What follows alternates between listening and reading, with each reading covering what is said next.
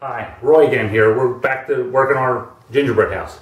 A couple of things. We're going to put up 2 walls today.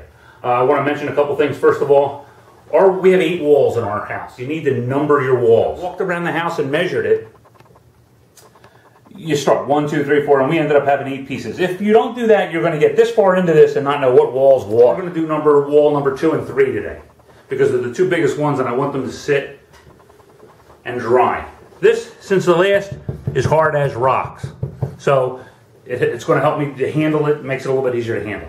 I'm using 1/2-inch plywood here as my base. You can use foam core or any sort of solid piece of anything that'll hold the weight of the project. This is a pretty heavy piece, so I had to use what I had to use. It'll give a nice wood floor to the inside, and we'll clean it up, and I'll show you that in a couple of videos. I drew the floor plan on this piece of wood so that I would have an idea where everything would sit, as well as give me room for the decorations that'll go on it later on. All right, so the first thing I want to do is lay a border on the line that I already have. Okay? And he sits in. Now the fact that there's white here is not going to make any difference, because eventually I will whiten this whole board to make it look like snow. We're going to lay a couple of cans up next to this.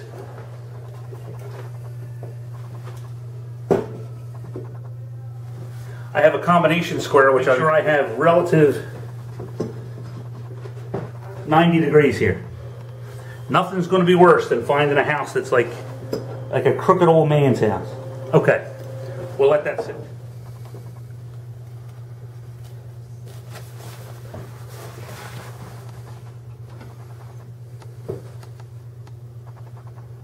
They give it just a little bit of additional support.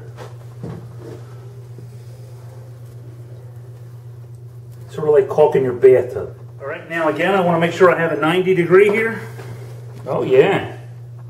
Okay, and that's it. And we let this boy sit. You cannot hurry this. In time, it will be strong and solid, but you cannot hurry this.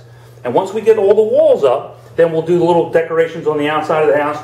We'll put a couple of bushes here. This is the back of the house, actually. A couple of pine trees here, but most of the stuff will be out front.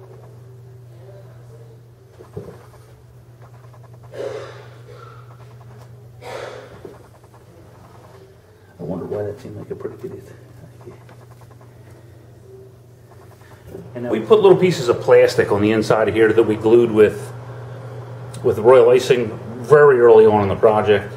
That allowed me to put the window, the little brown crisscrosses across the window, like the house is. And you can do that if you're into a house that has to be completely edible. If you're into competition or something, use gelatin sheets. You can use that for that. Right?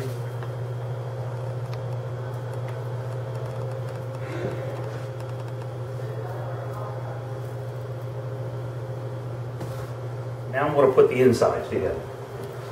And now we wait. That's it.